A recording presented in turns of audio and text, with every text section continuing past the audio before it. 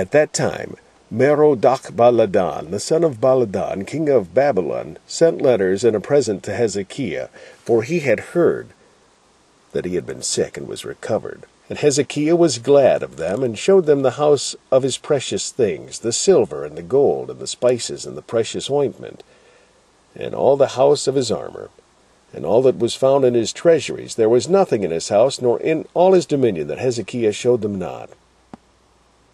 Then came Isaiah the prophet unto King Hezekiah, and said unto him, What said these men? And from whence came they unto thee? And Hezekiah said, They are come from a far country unto me, even from Babylon. Then said he, What have they seen in thine house? And Hezekiah answered, All that is in mine house have they seen. There is nothing among my treasures that I have not showed them. Then said Isaiah unto Hezekiah, Hear the word of the Lord of hosts. Behold, the days come that all that is in thine house, and that which thy fathers have laid up in store until this day, shall be carried to Babylon. Nothing shall be left, saith the Lord. And thy sons that shall issue from thee, which thou shalt beget, shall they take away.